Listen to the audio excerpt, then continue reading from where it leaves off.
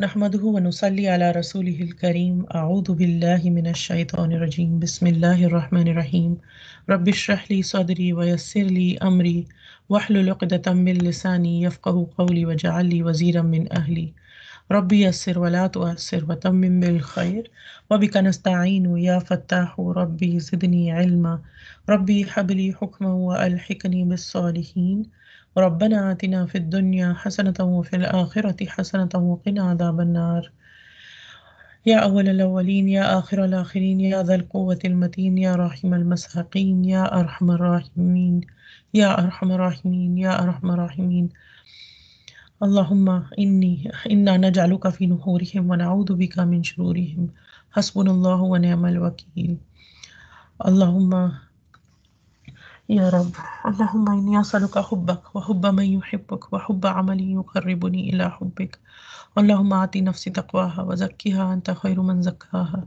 अंत वलियुहा व मौलाहा आमीन या अरहमर राहिमीन। अस्सलामु अलैकुम व रहमतुल्लाहि व बरकातुहू। Alhamdulillah, by the grace and tawfiq of Allah subhanahu wa ta'ala, today we are going to talk about ayah numbers 175, 76, 77 and 78 from Surah Al Imran, and we'll go over the recitation and the meaning first. أعوذ بالله من الشيطان الرجيم بسم الله الرحمن الرحيم إنما ذلكم الشيطان يخوف أولياءه فلا تخافوهم وخافون إن كنتم مؤمنين. Innama is it is only. So it is basically it's an emphasis, but whenever we say innama in the Quran, what it means in Arabic is that the matter is this and only this. There's nothing other than this. Right? So it is only, or certainly this is only dhalikum, that, and dhalikum is used when it is like one matter, dhalika, and kum is for all of you. So one matter, but it is being told to a lot of people, right? So the matter is only that that matter for all of you, that what? That shaitan yukhawwifu, frightens you. It is shaitan who frightens you, awliya'ahu, with his allies, with his friends, with his supporters. Fala, so do not. Takhafuhum. Khawf is fear, so do not fear them, meaning the awliya of shaitan. Do not fear them. Wa khafuni, and Allah subhanahu wa ta'ala is saying, wa khafuni, and fear me, in kuntum, if you are mu'mineen, if you are believers. Then the next ayah number 176. ولا يحزنك الذين يسارعون في الكفر إنهم لن يضروا الله شيئا يريد الله ألا يجعل لهم حظا في الآخرة ولهم عذاب عظيم. Wala, and from this ayah, the Prophet ﷺ, and by extension all the Muslims are being addressed. Wala, and do not, or do not let, yahzunka, do not let grieve you, do not let make you sad. Like, and what should not make you sad? Alladhina, those who yusari'una, those who hasten. Yusari'una is to run and to do all this, hasten to do stuff for or hasten towards, making an effort towards something. Fil kufr, in disbelief. Those who are making a lot of efforts, those who are rushing, those who are hastening, those who are doing all this hard work, but they're doing all this hard work for kufr, those should not dishearten you. Those should not grieve you, O Prophet ﷺ and O Muslims. Innahum, indeed, certainly, no doubt, that they lan yadurrullah, they will never harm Allah subhanahu wa ta'ala, shay'an, anything. They are doing all this hard work, they're doing all these things, but do you think they can harm Allah? They can never harm Allah. Lan is a stronger negation. La is no, lan is never. So they will never harm Allah subhanahu wa ta'ala in anything. Yuridullahu, Allah subhanahu wa ta'ala intends, Allah subhanahu wa ta'ala does the irada, He has the intention, Allah intends, Allah, that not yaj'ala, he will set lahum for them hadhan, any portion, fil akhirah, in the hereafter. Walahum, and for them, adabun is a punishment, azim, great. So in this ayah, Allah subhanahu wa ta'ala is saying, those who hasten towards disbelief, they should not make you grieve, O Prophet, sallallahu alaihi wasallam, or O Muslims. They cannot harm Allah subhanahu wa ta'ala at all. Allah intends not to spare for them any share in the hereafter. And for them, there is a mighty punishment. There's a huge punishment. And then ayah 177. Bismillahirrahmanirrahim. إن الذين اشتروا الكفر بالإيمان لن يضروا الله شيئا ولهم عذاب أليم. Inna alladhina, indeed those who ishtarawu, those who have purchased, ishtara, to purchase, to barter something, to give something and get something in exchange. Like when we go to buy something in a store, we give money and we get something in exchange. So we have purchased something. So those who, there is no doubt that those who have purchased al-kufra, disbelieve, bil iman, with the faith, meaning they gave up their faith and they took disbelief in return. They made this exchange. لَن يَضُرُّ اللَّهَ شَيْئًا. They will never harm Allah subhanahu wa ta'ala in anything. If by this exchange, they will not harm Allah subhanahu wa ta'ala anything, meaning by this exchange, that they exchange this, they change their belief for disbelief, but through this exchange, they're not harming Allah subhanahu wa ta'ala in anything. وَلَهُمْ عَذَابٌ أَلِيمٌ. Rather, the harm is for themselves, because for them is adabun alim. There's a punishment which is alim, is azim. In the previous ayah, the punishment was azim, which is like big, huge. And in this ayah, it is adabun alim, meaning alim is the painful punishment. When it comes from adab, then alim means painful punishment. Then ayah 178. ولا يحسبن الذين كفروا أنما نملي لهم خير لأنفسهم إنما نملي لهم ليزدادوا إثما ولهم عذاب مهين. ولا يحسبن, wala, and let not, yahsabanna, think or make an assumption, alladhina, those who kafaru, disbelieve, meaning those who disbelieve, they should not make this assumption that annama, that numli, that we've given them respite, we've given respite, lahum, to them, khayrun li anfusihim, that this is good for them. Like this respite that they have in this world, that they're able to breathe, they are able to do things, and they're able to have wealth and everything despite doing wrong.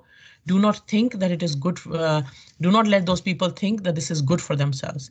Innama, only, the matter is only, and this only, that numli lahum, we give respite to them, liyazdadu, so that it may increase, it may do ziyada, it may increase them in what? In ithma, in sins. It just increase all this extra time, extra money, extra power that they're getting is just increasing them in sins.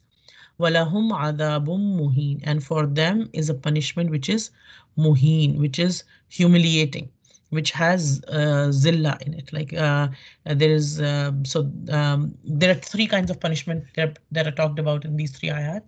The three aspects of the punishment. The punishment is huge, the punishment is painful, and the punishment is humiliating. May Allah Ta'ala not make us of them and protect us from such a fate. Right. So in these ayat, now let's go in a little bit more detail. In these ayat, and as we know, we were talking about the Battle of Uhud, and people had come to tell the believers that the Quraysh are coming to get you, so you should be, so don't even think of going. It's a suicide mission, and why are you thinking of going and everything? You should be scared and everything, right? So now Allah Subhanahu wa Taala is telling us, he's giving us some lessons. Now he's told us this whole incident. Now he's telling us some lessons from that incident after Uhud. Now he's telling us the different things that happen in Uhud, and through that we are learning some lessons. But these lessons are timeless. Right? The Battle of Uhud was there to help us understand the lessons, but the lessons are for all of us, for all of our lives. Right? So in this ayah, Allah Subhanahu wa Taala is saying that it is none but shaitan who frightens you of his friends. So do not fear them, but fear me if you are believers. Right? So what had happened was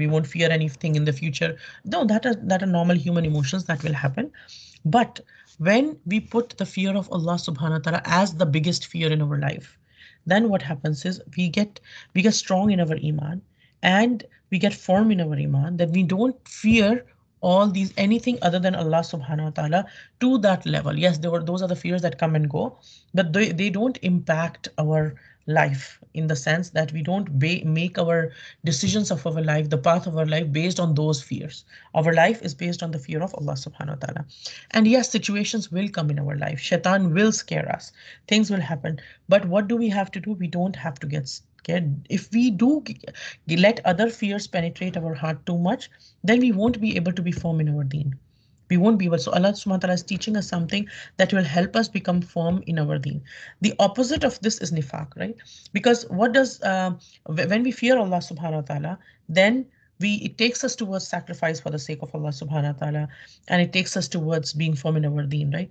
The opposite of this, what happens is somebody who doesn't look at Allah subhanahu wa ta'ala, and they have these imaginary dangers all the time. They're always looking at other people. What will people think if I do this? What will people say if I do that? This word, what will people say?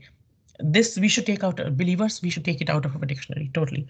What will people say? Yes, a believer takes care of their honor, a believer takes care of their reputation, a believer does whatever is needed. We tie our camel, but we put our trust in Allah subhanahu wa ta'ala, right? We do the best. We don't let people say anything, and we don't defend ourselves. No, Yusuf al-Islam made an effort to defend himself when he had the opportunity to do so. He said to the king that no, call those ladies, ask them and find out what happened in my case. I am innocent, right? When he got that chance, he made that chance to do things. When the Prophet ﷺ was walking in the night one time with his wife Safiya, radiallahu anha, our mother, then there were two Sahabas who were passing by nearby. And then when they saw him, the Prophet ﷺ told them, "This is your mother Safiya." And what did the Sahaba say? The Sahaba said, "Ya Rasulullah, we would never think anything wrong about you." And what did the Prophet ﷺ said? "Yes, I know you wouldn't, but shaitan is real." Meaning shaitan does put waswasa in people's heart, and he might have put something. So before anything comes, the Prophet ﷺ clarified, okay, this is I'm walking at this time in the night. This is my wife. I'm walking with my wife. It's not like so it is. Yes, we protect our reputation. We do our things. We do our due diligence. We take care of ourselves and our reputation, our health, our well-being, and everything. But our fear is only in Allah subhanahu wa ta'ala. Hypocrites, what they try to do is they try to weaken and demoralize the believers by these imagining dangers. And what is their purpose? Why do they why do they want the believers to be fearful? Because through this fear, they want them to abandon their obligations to Allah subhanahu wa ta'ala and the cause of Allah subhanahu wa ta'ala, right? So until the Muslims, if you look at the history of Muslims in the last 500 years or something, right? Until the time Muslims were afraid of Allah subhanahu wa ta'ala, they had the fear of Allah subhanahu wa ta'ala in their hearts, right? The people were afraid of them. People were afraid of the Muslims then, right? When the Muslims as a group, and again, it's not talking about individual, but as a group, many Muslims, when they stopped in their life, when they stopped fearing Allah subhanahu wa ta'ala, then what happens? Then they start fearing every other person. Then they follow every person that they see, that okay, we have to be like them, we cannot stop being like them, we have to be like these people to fit in with these people and everything, right? And then anybody who threatens them with anything, it hits their heart, right? And they get afraid of everything, every circumstance, every situation. Everything pushes them deeper and deeper and deeper. Rather, when a person has the fear of Allah subhanahu wa ta'ala, then what happens is, then others are afraid of them. Then they have this robe. Allah subhanahu wa ta'ala puts an awe for them, like we learned about Allah subhanahu wa ta'ala put the awe of the Prophet sallallahu alaihi wasallam when even the enemy was at a 1 month's distance, right? And if we have Iman too, Allah subhanahu wa ta'ala will put our awe in the hearts of those people who are trying to harm us as well, right? He will put that, and he will take care of us. When we take care of our obligations towards Allah subhanahu wa ta'ala, when we fear Allah subhanahu wa ta'ala, then everybody fears us. And the person who does not fear Allah subhanahu wa ta'ala, then they fear everything else other than Allah subhanahu wa ta'ala, right? So, and also, what does the fear of Allah mean? When Allah subhanahu wa ta'ala is saying, khafuni, fear me. What does that mean? Does that mean that we sit, we feel paralyzed, and we start crying and everything, that we keep crying all the time, that I fear Allah, and we just paralyzed, I will not do anything, I'm so afraid of Allah? No, this does not mean that. What this means is that we have so much fear of Allah subhanahu wa ta'ala, meaning that I do not want Allah subhanahu wa ta'ala to be upset with me. I do not want Allah subhanahu wa ta'ala to be angry with me. I do not want the punishment from Allah subhanahu wa ta'ala. I am scared of it so much that I leave from my life. I make an effort to leave from my life everything from which there is a fear of punishment from Allah subhanahu wa ta'ala. A true Muslim, what do? They always think twice before they embark on anything that includes some kind of disobedience to Allah subhanahu wa ta'ala, right? We know what Allah likes and what Allah doesn't like. We know things which are haram, and anything which is taking to us in the direction of haram, right? If that does not impact us, we don't think twice before it, then something's wrong. Then we need to, when we fear Allah subhanahu wa ta'ala, it will at least even if we end up doing that sin, but if something troubles us about it, then that's a good sign, alhamdulillah, that we are in a good path, alhamdulillah. If something's at least pinching us in the heart, yes, that's a weak iman. A stronger iman is when we are able to stop the thing and get ourselves out of it. But even if, let's say, somebody is an alcoholic, now they have been having too much alcohol and everything. They're trying to leave it, but every time they drink, they can't stop themselves. But every time they drink, they're like, "Ya Allah, I'm sorry." They're feeling bad about it. They're feeling remorseful about it and everything. This is still better than a person who's drinking like, "Oh, whatever, doesn't matter. Allah subhanahu wa ta'ala is Ghafur Rahim. I can do it's okay. You guys are being too strict. Like this is not a big deal and everything." So the person who's at least feeling bad is in a better position. Yes, the best one is the one who would leave it, but at least the person's is towards the iman. The person in the middle, that's in a better position. Even though from the outside we might look at both the two people who are in the sin and it might look the same, right? And also, when we stop taking care of what other people think, when we stop fearing other people, other things, other situations so much, then and fear Allah subhanahu wa ta'ala, it actually frees us. It liberates us. It makes us like help us to breathe, literally, like breathe a breath of relief. That otherwise when we are like, it's like being a servant to too many things. Rather, if we are slave to Allah subhanahu wa ta'ala alone, then this is like, like they say for worship of Allah subhanahu wa ta'ala, that this one sajda to Allah subhanahu wa ta'ala frees you, it makes you free from the sajda to everything else, right?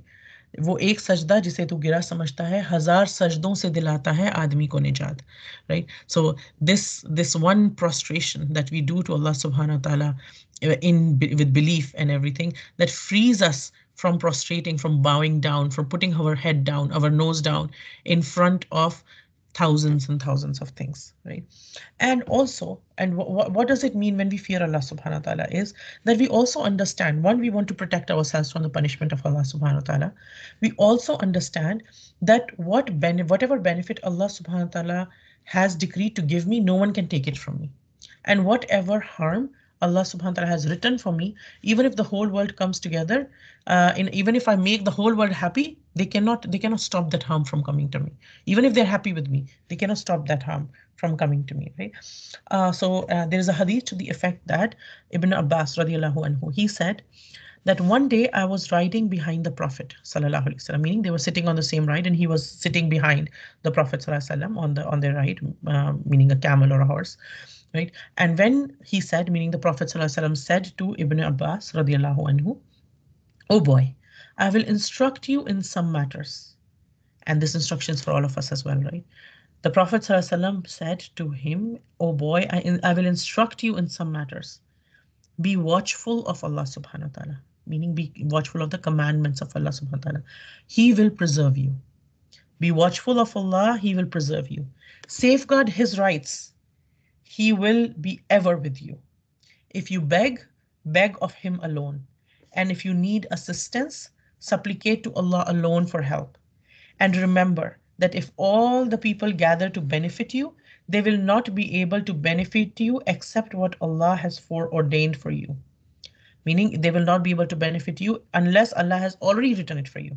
And if all of them gather to harm you, meaning all the people of the world gather to harm you, they will not be able to afflict you with anything other than that which Allah has predestined against you. The pens had been lifted and the ink had dried up. So what does that mean? That means that we be watchful of Allah subhanahu wa ta'ala. We safeguard His rights. We supplicate to Allah subhanahu wa ta'ala alone. We beg to Him alone. We ask Him for help alone. And we believe all good and all harm, nothing can come without the decree of Allah subhanahu wa ta'ala. Then we will truly, it will help us to fear Allah subhanahu wa ta'ala truly.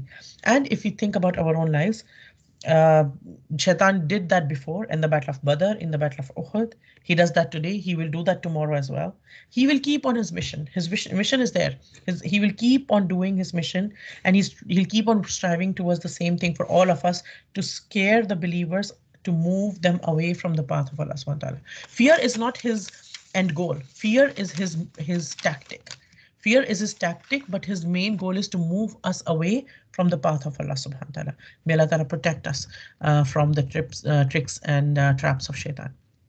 In the next ayah, Allah subhanahu wa ta'ala now addresses the Prophet sallallahu alaihi wasallam and the Muslims, and he says, Those who hasten towards disbelief, they should not make you grieve, O Prophet sallallahu alaihi wasallam. O believers, those who are rushing and working towards disbelief, don't be sad because of them. Don't grieve because of them. They cannot harm Allah subhanahu wa ta'ala at all. Don't worry. Allah Ta'ala is telling us, don't worry, I've got this. Don't worry. Yes, I know you're weak. I know you feel weak. I know you look at all these powers of the world and you see that they are so strong. What are we going to do? What am I going to do? How will I protect my brothers and sisters? What can I do? And what if they harm me? What if they harm my children? What if they are what are they doing and everything? No, no, no, no, no. Allah subhanahu wa ta'ala does not intend anything except Allah subhanahu wa ta'ala intends not to spare for them any share in the hereafter. Now, any money, power, resources, things they're getting now, right? That is only because Allah subhanahu wa ta'ala is giving whatever they was meant for them. Allah ta'ala is giving them only in this life. They will have no share left for the hereafter. And for them, meaning in the hereafter, all they will have is for them is a mighty punishment. Walahum adabun azim. Right? So what had happened was like after Uhud, some munafiqeen, some people, we know that Badr was a big victory, and a lot of people had joined Islam after Badr because they want to be where the benefits are. Right, so Islam meant power that time. Like if I'm Islam, and oh, this is growing up. Like we know that everybody salutes the rising sun, right? So it's okay. They had become Muslims, but now after the Battle of Uhud, many munafiqeen who did not actually have Islam in their hearts, they actually left the face of Islam, or their things start to come out in the open. When any fitna comes, when any real hardship comes, then we see the true face of people. That's always been the case, right? So the true face of a lot of people came out at that time, and some even left Islam, right? And some started working against Islam, right? So from now on in the Sirah, we will see that a lot of munafiqeen, we will see that they actually labored under the false illusion that they can actually defeat this new religion of Islam. Their purpose was, you know what? Being with them is of no sense. So let's work against them. And if we defeat them, we become the new champions. We become the new leaders and everything. So all their efforts were to defeat this. And they thought they could stop Islam, because Islam to them felt like, oh, these are just like some weak people. They have no money. They have no resources. They have no nothing. What chance do they have against us? And with the help and support of Quraysh, we've got Quraysh, we will side up with their enemies Quraysh, and like so we see throughout the seerah after this that they keep causing mischief, right? So all their efforts from now onwards were directed against the Islam and Muslims, right? And this is from within, and this is nothing new actually, right? Even at the time of every prophet, there have been people who have tried to work against the deen of Allah subhanahu wa ta'ala, right? Today the tools might be new, right? But even at the time of Prophet Ibrahim alayhis salam, for example, they said, burn the fire and help your idols.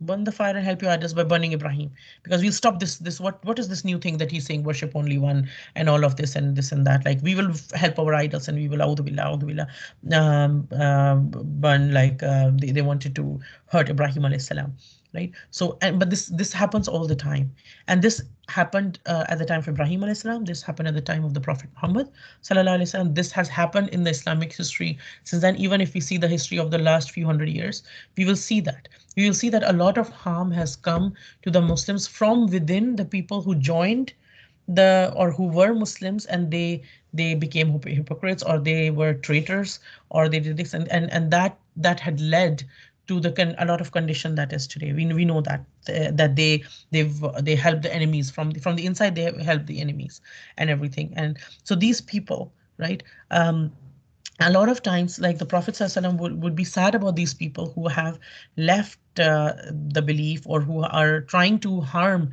the Muslims and everything while they are calling themselves Muslims sometimes. And so the Prophet ﷺ is obviously Rahmatul lil Alameen, right? He wants good for all people. His mission is to save people from the hellfire, and he wants these people to be good. He's sad about these people. He's like, Ya Allah, like he wants these people to come back to the right path, not just because it's harming the Muslims, but because they're harming themselves.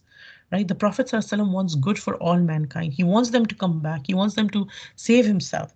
And so when they are not ready to leave disbelief, when they're doing all these efforts, they could have done all these efforts for the sake of Islam, but they're putting their efforts the other side.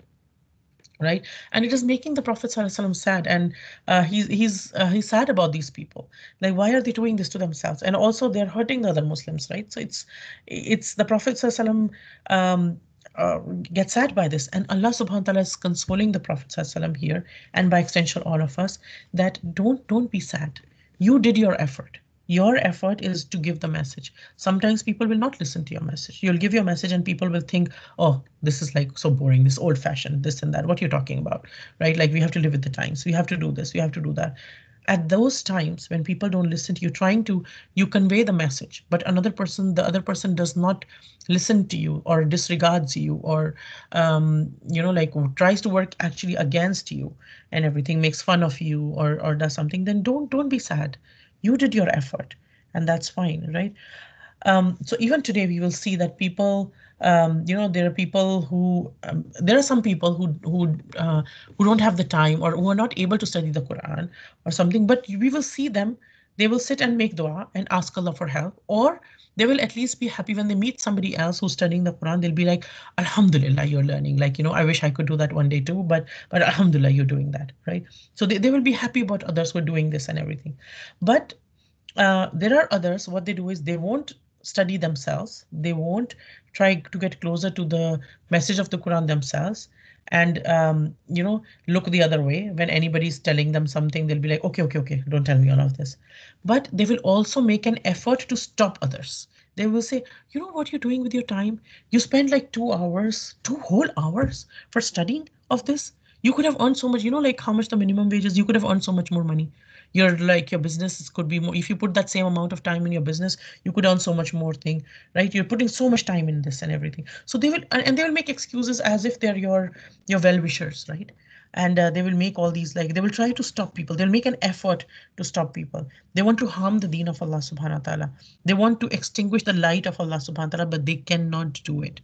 Allah subhanahu wa ta'ala is saying they cannot do it. They will never be able to harm Allah subhanahu wa ta'ala, or meaning the deen of Allah subhanahu wa ta'ala, at all. Allah subhanahu wa ta'ala told us that He will complete His nur, right? And they will never be able to read. Even in the last century, we see in Russia, until the last century or something, the Quran was prohibited. People used to hide and pray the Quran, right? They had banned the Quran, right?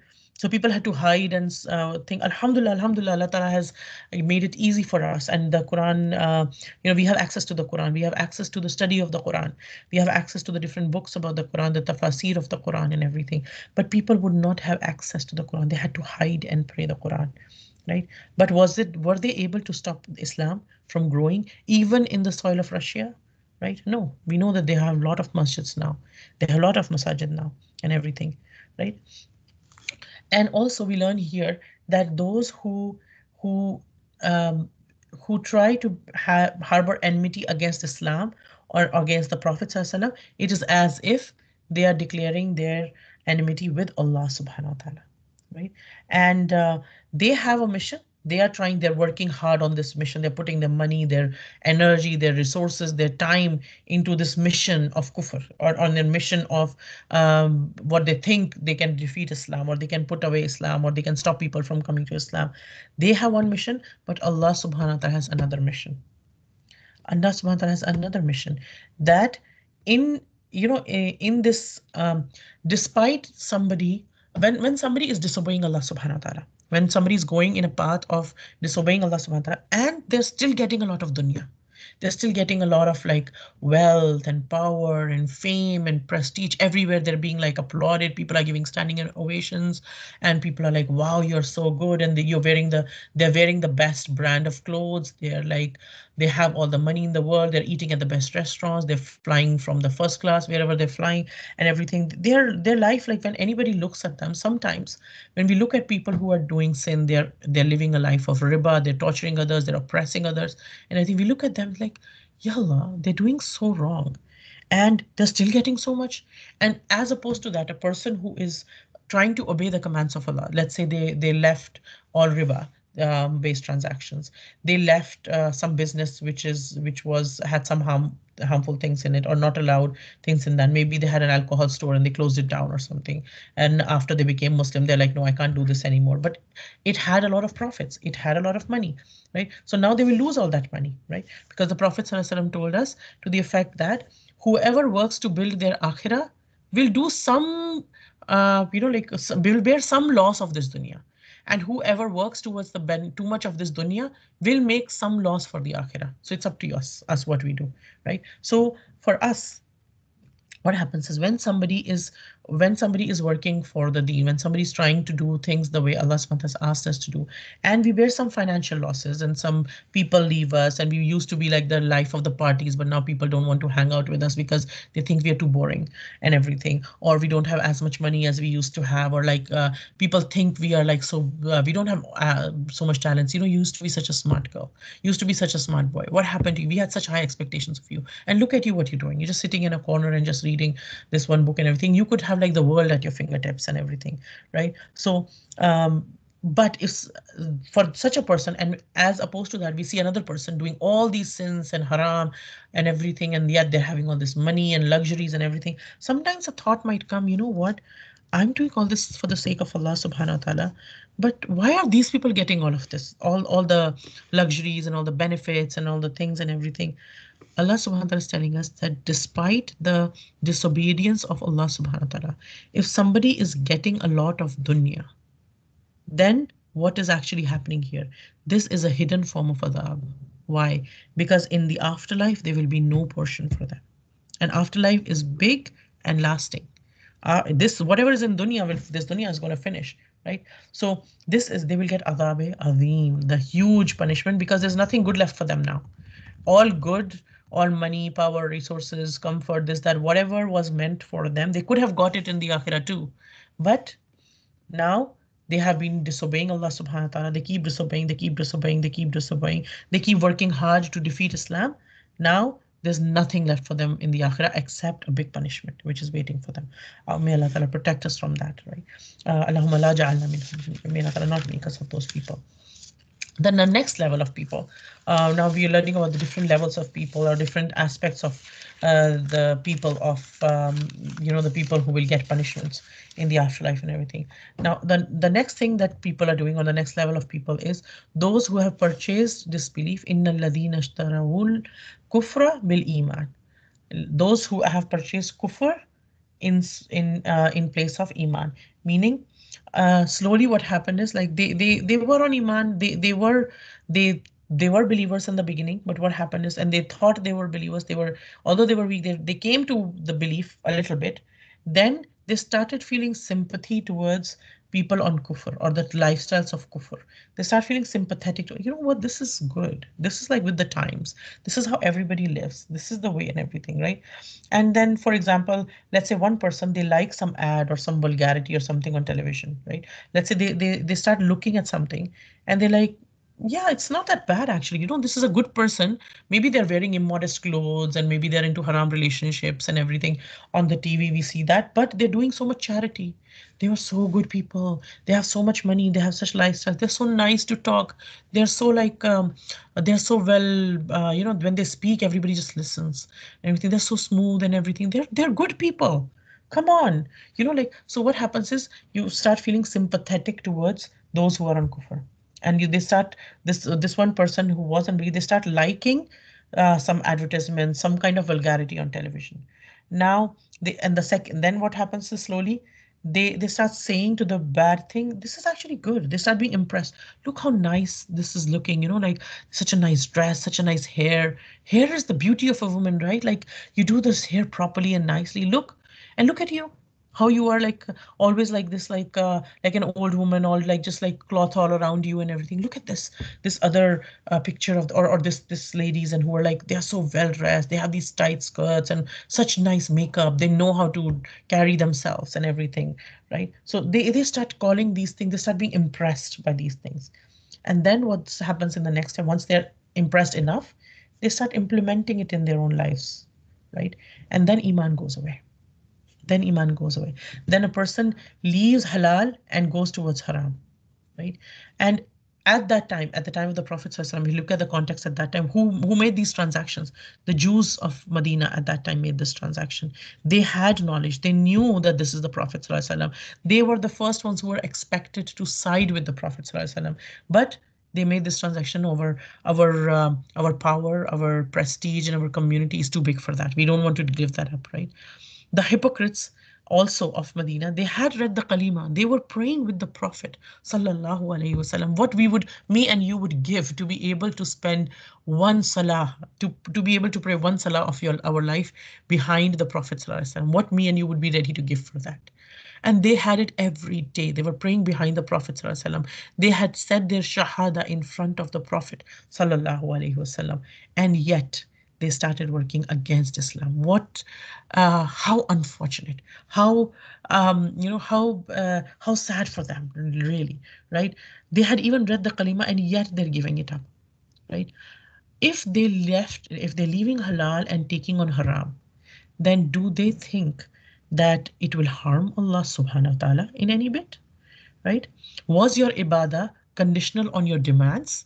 That when things happen according to what you like, then you will be a Muslim, then you'll be a believer, and then you'll be everything.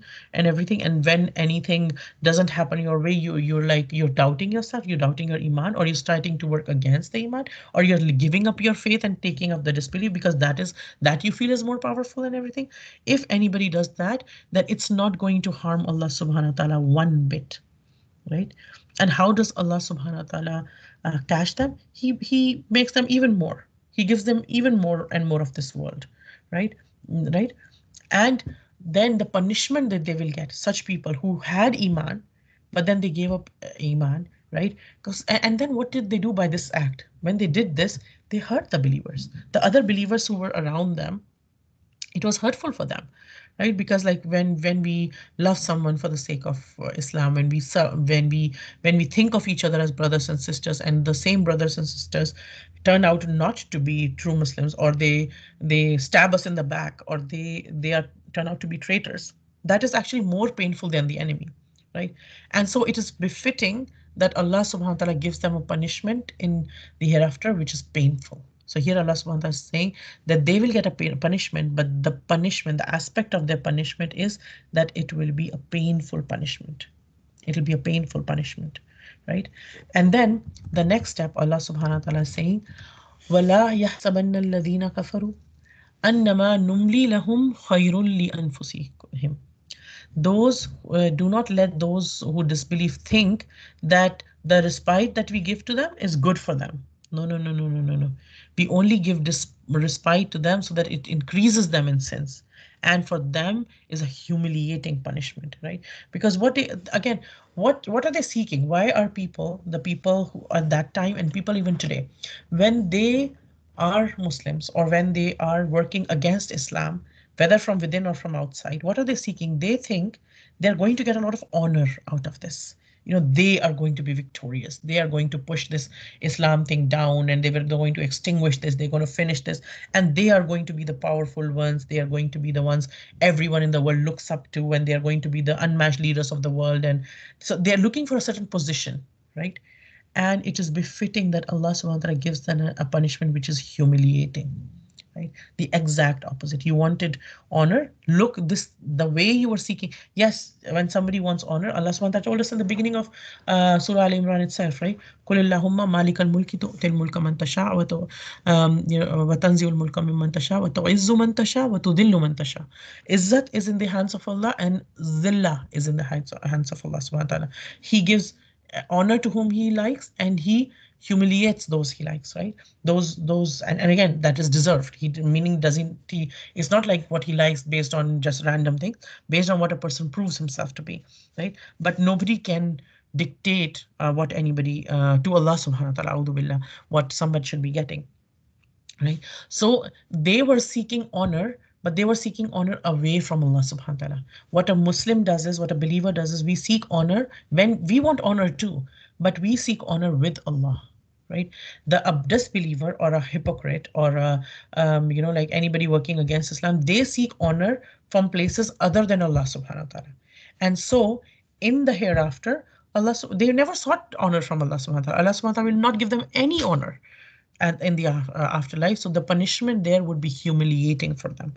It will be, they will be humiliated in front of everybody, right? Humiliated in their own eyes and humiliated in front of everybody. Allah subhanahu wa ta'ala won't even look at them, won't even acknowledge them, everything. And for the believers, we know that Allah subhanahu wa ta'ala says we will be able to see him, we will be able to talk to him. May Allah Ta'ala make us of those people who He's pleased with, right? So in this, Allah Subhanahu wa Taala is saying that we give them respite, right? So numli basically means that a long life, which is also led with a lot of aisho ishrat, meaning a lot of money, a lot of ease financially, a lot of resources, right? So a person who has a long life and a lot of wealth as well, right? But uh, in this case, what we're talking about is when Allah subhanahu wa ta'ala gives someone this while their amal is bad, while they're disbelievers, or they're doing wrong deeds, but they're getting long life. So we see, if even if we in our own life, if we see people, if we watch people around, we will see as people grow old, we will see two kinds of behaviors, two kinds of people all around us when they grow old. One kind of people is as they grow old, their amal, their actions become very beautiful. They become softer, they become kinder, they're doing more and more good deeds, they're rushing to help others, they're rushing to do good, they're rushing to be of benefit to the mankind, they're doing more salah, they're doing more tahajjud, doing more dhikr, they're remembering Allah subhanahu wa ta'ala more and everything. As they're growing older, they're like, okay, like my second half of my life has started. Now I have to prepare to meet Allah subhanahu wa ta'ala. So they increase in all these things. They increase, they try to study the Quran, they try to read the Quran, they make an effort for all these things, right? As opposed to that, there are other people, as they grow old, they grow more and more vulgar. They grow more and more nasty. Like they're ill-mannered. They will talk to people in a way that like even people are like wanting to get rid of them. Like when will these people go so that we also can breathe easy, right? So they become more and more obnoxious day by day. They are become like so even in normal day-to-day things, we will see as people grow old, there are two kinds of behaviors that we see, right?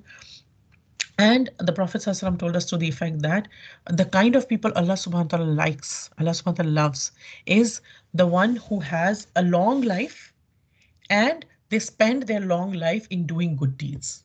Those are the people Allah subhanahu wa ta'ala loves a lot. That they have a long life, Allah Ta'ala gave them a long life and they're utilizing that long life in doing a lot of good deeds. But the worst in the sight of Allah subhanahu wa ta'ala are those people to whom Allah subhanahu wa ta'ala gave a long life, right? But what do is they use it in bad deeds. They use that long life and all the money, all the resources, all the freedom, all the things that Allah Ta'ala gave them, they use it for wrong things, right? So why did Allah subhanahu wa ta'ala give them all like these things that they could benefit from? I think the purpose was that they could do good deeds, right? And everything, right? So but what they're doing is something wrong, and we should as we go ahead in our study of the Quran, as we come closer to the deen, we should check ourselves. What, as my life is going ahead, where am I rushing towards, right? Like we know that the Prophet ﷺ told us to the effect that this dunya is like a prison for a believer, right? But this dunya is like a heaven for a disbeliever, because for them this is it. For us, this is just a test. So we have to always watch ourselves. We are always watching ourselves. We are always seeing what am I doing with this? What am I doing with this? I don't want to do anything that upset Allah subhanahu. So we are like, for us, this life is hard in that sense that we are always watching ourselves. A disbeliever says like free. They have nothing to watch themselves for. But what we want is we want to be free in the afterlife. We are looking, our aim is different. We look at this life just as an examination paper. In an examination paper, when somebody goes to write an exam, they don't say, okay, once I have an AC and like I have the best of the pen and the best of the sheets, only then I will write my exam. Or like my chair should be so comfortable. Otherwise, I'm just like having a dance party or something. You can do whatever you want. I'm going to enjoy myself. We don't do that. When we go to write an exam, we focus on the exam. A believer knows this life is a test. So we focus on the exam, we focus on the test, right? And so when Allah subhanahu wa ta'ala gives respite, gives this long life, give this long life, and also this long resources, like lot of resources, lot of money, lot of power, lot of wealth, lot of ability to do stuff, then Where do we use that? Whatever ability any of us has, where do we use that? And so in these ayat, what we are learning is this tussle between the forces of shayateen and the people of Iman. That started actually at the time of the birth of Adam alayhi salam. The enmity in the heart of shaitan started at the time of creation of Adam alayhi salam, the creation of Adam alayhi salam itself. Adam alayhi salam had not even like, yeah, he was not even, he had not even come to this earth yet, right? The enmity had started even then. And this tussle between the forces of shaitan, the forces, the shayateen from the jinn and the ins, from the human beings and the jinns, and the people of Iman. This tussle will continue till the end of the time as well. We'll have it always. These two forces will always exist. It won't be just only good or the only bad in the world, right? So if the forces who are working for the shayateen, if they are getting up and doing all these efforts and everything, then one thing for us is, why don't we do efforts for our thing? Because we are much more committed to our iman than they are committed to kufr. People of kufr, they are with each other only for benefits. They are friends for benefits. They are not friends for any other sake. Once their benefit changes, even they will leave each other also. They will kick each other also. And so they are not like combined like that. But when we are together for the deen, we watch out for each other. We have love for each other. We have true love for each other and everything. And when they are doing that effort for like a purpose which is not even worthy of being a good purpose, we have a much stronger purpose. So we should strive much more. Why don't we strive much more, right? Sometimes what we find is a lot of us, we just sit and keep discussing. We keep looking for conspiracy theories, like who's doing what wrong. And, like people are putting us in so much hard thing. People are not supporting us in this and that and everything, right? So rather what we should do is we should strive in the path of iman. We should do something. We should talk to people. We should do whatever is in our hands. We should do that, right? Not just to promote like different sects or different things, or dividing the, this is wrong and that is wrong and that is wrong, or putting divisions amongst Muslim. We should put our energy in something constructive, right? Not in like leg pulling others and everything, but and not in having a victim mentality, bichare hum, like we are like, poor me, I'm doing going through this, poor me. Shaitan loves to put that in our head, that poor you, you're so miskeen, you're so poor, like, see, you're so weak, you're so this and that. Yes, I am weak, I know I'm weak, but the one who I rely on is not weak. He's the strongest. The one I have on my side, whose side I am on, he's the strongest, so he's going to take care of me. Yes, something might be not be going in the way I want it, but I'm with Allah. I'm on the team of Allah subhanahu wa ta'ala. I'm looking, my eyes are towards Allah subhanahu wa ta'ala. So how can I ever be in a victim mentality? How can I ever feel that I have no way out? Because the one that I worship owns all the ways that there are, right? So, and if we look at today, what can we do? Today's war actually is intellectual war, right? And so what's the answer to this? That we should say labbaik to Allah subhanahu wa ta'ala, like feel our purpose and see whatever each one of us can do. Whatever we can do, wherever we can do for the sake of Allah subhanahu wa ta'ala, we should put our efforts in those things, right? And sometimes some people might ask that, okay, there are some people who are working against Islam or against Muslim. Why are they able to do so much? Like, why doesn't Allah subhanahu wa ta'ala stop them, right? Allah subhanahu wa ta'ala doesn't want any portion from them for them in the akhirah except the mighty punishment. And that's why, and Allah subhanahu wa ta'ala is fair. Allah subhanahu wa ta'ala is fair. And nobody else is as fair as Allah subhanahu wa ta'ala. So what he has done is he has given them a respite in this world. So what does that mean? When Allah subhanahu wa ta'ala has given somebody a lot of time, meaning a good life, or he's given them a lot of resources, meaning they're not facing hunger, they're not facing things, so they don't have much excuse left. They don't have any excuse left to not come to Allah subhanahu wa ta'ala. They should be thankful for the things they have and everything, right? So the time and the resources and things that Allah subhanahu wa ta'ala has given them so much is so that they have the full opportunity to reform themselves. They have nothing stopping them to change themselves, to realize their own errors and return at some point to the fold of the faithful, to become a believer and everything, right? So Allah SWT has given them so much because He still, even though a person has gone way ahead, or even though a person committed 99 murders, Allah subhanahu wa ta'ala still had the door open for him if he comes back.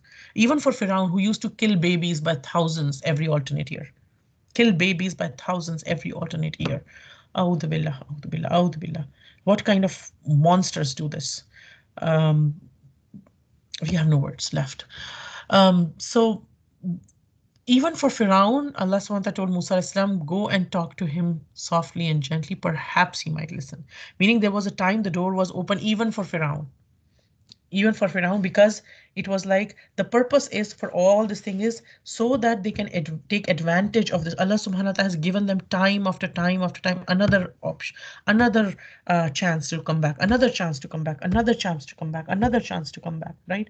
So that they can come back. But what they do instead, they become firm on disbelief and they keep committing sins more and more and more. They think like, we are good. Nobody's stopping us. Like, what are you saying? If there is, first, we don't know there's a afterlife, but if there is, I mean, I'm it. I will like have get everything there also. I mean, you guys are losers. You guys are losers here. You guys will be losers there. A'udhu billah. People have that kind of an attitude, right? And then this respite, this deal, this respite, this like long life or long resources or long things that Allah Taala has given them, that becomes a cause of their ruin, right? Um, so in a sense, what it becomes like is that Allah subhanahu wa ta'ala gave them respite, and so they prepare through this respite, they prepare for their own ruin. They prepare for their own punishment. They think they're collecting the goods of this dunya by like doing this haram here, this oppression there. They're taking this person's piece of land, pushing this one out of their land, torturing this person, killing that person, harming that person, cheating somebody else, and everything. They think whatever they're collecting from this is like so good. They are just like enjoying themselves and everything. What they don't realize is whatever they're collecting, these things will become a fuel to burn them in the hellfire. These very things that they're collecting will become a fuel for their hellfire. And the more they're collecting, the more they are igniting their own hellfire. The more they're making their punishment stronger, the more they're making their punishment bigger, the more they're making their punishment painful, the more they're making their punishment humiliating, right? And so the somebody who does anything wrong, for them to get a little bit of leeway is actually bad for them, while they think it's good, right? The sin increasing means the adab is increasing. The sin reaching a very bad level, the sin becoming more and more and more worse, meaning the punishment is becoming more and more and more and more worse, right? May Allah Ta'ala protect us from them. A mu'min's way is the opposite though, right? um, like they want to do good deeds, and more age, more resources means more good deeds, right? And if they do some mistake, what happens is they get caught quickly. Something happens, something small strikes them, and they're like, oh, I did that mistake. I should do more istighfar and everything. Allah Ta'ala catches them quickly. Why? Because they're close to Allah subhanahu wa ta'ala. They come back quickly. They turn back to Allah subhanahu wa ta'ala quickly. So Allah Ta'ala brings us quickly, right? So for a mu'min, every day is a new opportunity for goodness. Every day we think Allah subhanahu wa ta'ala has given me another chance today. I got up today. I slept. Sleep is a twin of death. And I woke up today, meaning I got a good life today. That's why we say Alhamdulillahi ladhi afani mimma ibtalaka. Sorry, Alhamdulillahi. Um, we say, yeah, Allah, thanks, praise and thanks to you for waking me up and giving me a good life when we wake up in the morning, right? So we make this dua and we thank Allah subhanahu wa ta'ala. I mean, praise Allah subhanahu wa ta'ala. We make all the morning adhkar, and all these adhkar say like, yeah, Allah, give me the goodness from this day and everything, right? But on the other side, these people, they'll have a punishment which is humiliating. They were seeking the honor of this world, they will get the humiliation of the next, right? And when sometimes we think that why are the challenges coming to me? I'm in the path of Allah subhanahu wa ta'ala. I'm getting all these challenges. Those people are away from the path of Allah. They seem like they are not having any challenges at all. Then when we study the Quran, then we get to know. And Allah subhanahu wa ta'ala will tell us in the next ayah that when we learn the next time, why do the challenges come to the believers? Why do the challenges come to the believers, right? So may Allah Ta'ala make us of those people who are able to take lessons from the ayat of Allah subhanahu wa ta'ala, who are able to understand that these ayat of Allah subhanahu wa ta'ala, these ayat of the Quran, of the word of Allah subhanahu wa ta'ala are for us, for our benefit. Allah subhanahu wa ta'ala teaches us through different things. He teaches us through the incidents in the history. He teaches us through the kaina, through the nature around us. He teaches us through what is happening in our own selves. He teaches us through the future, what is going to happen, the conversation of people in the Jannah and the hellfire. He teaches us through different things, but the message is for all of us. We should take the message. May Allah Ta'ala make us of those people who take the message, who implement it, who who follow His commandments, who have the fear of Allah subhanahu wa ta'ala as the biggest fear in our lives, who want to please Him the most. And we pray that Allah subhanahu wa ta'ala puts right for us in our deen, which is a source of guarding our affairs. May Allah ta'ala reform for us our world, which is our livelihood. May Allah ta'ala reform for us our hereafter, where is our return. And may Allah subhanahu wa ta'ala make our life as a source of abundant goodness. May Allah subhanahu wa ta'ala make our death as a source of peace from all evils. Just like Allah Ta'ala united us as sisters in Islam in this world, may Allah subhanahu wa ta'ala reunite us as sisters in Islam on the day of judgment under the shade of His throne, when there will be no shade except His. And then may He reunite us as sisters in Islam in the highest level of paradise, Jannatul Firdaus. Any goodness that came from today's class is from Allah subhanahu wa ta'ala, as He's the owner of all goodness. Any shortcomings are from myself, because I'm a human being and open for mistakes. May Allah ta'ala forgive, and may Allah ta'ala still accept, put khair, barakah, rahmah and afiyah in this. Make this a means of increasing my iman and iman of anybody who listens to this today or any time in the future. Ameen ya arhamar rahimin. Subhanakallahumma ashhadu an la ilaha illa anta nastaghfiruka wa natubu ilayk.